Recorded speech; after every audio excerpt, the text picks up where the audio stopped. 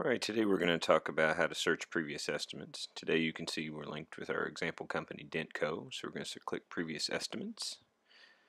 Here's a list of our last 60 estimates. We don't have 60 in our little test example here, but there's still quite a few.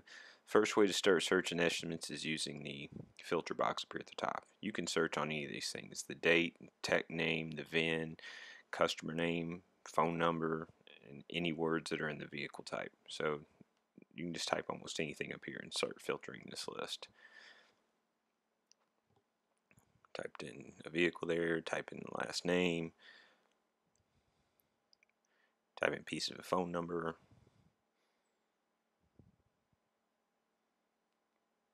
almost anything.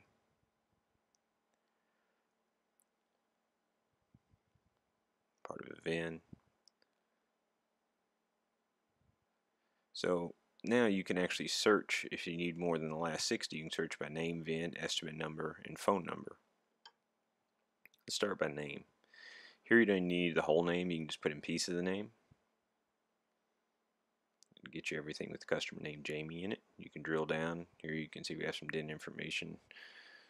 View the details of the estimate. Now we'll try to go and search by VIN. Same thing, you don't need the whole VIN, just a piece of the VIN. First 3 characters there caught it. So we had 3 with that. Wouldn't normally be 3 vehicles with that many VINs, but it's okay. By estimate number, same thing, we're just going to put in first 4 digits. Goes and finds all the estimates with those 4 digits.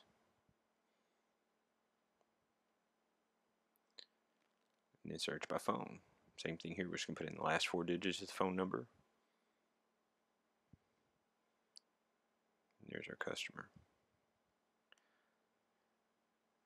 So anytime you want to search, you can search by all of these items, or just use the filter at the top. So you can drill down into these and view the estimate information. From here you can either preview it, send it again, or save and exit, or edit it and save and exit. Even on a multi-car, it takes you right into multi-car, shows you the vehicles that were on it. Go right back to it, shows you all the details, and then save and exit right back to the beginning. Here's your list of your last 60 estimates for your company. Use the filter bar here at the top to search for all your estimates very quickly, at least out of your last 60. It's very flexible. And then use the search button at the bottom here to search deeper for older estimates and to search by different specific terms.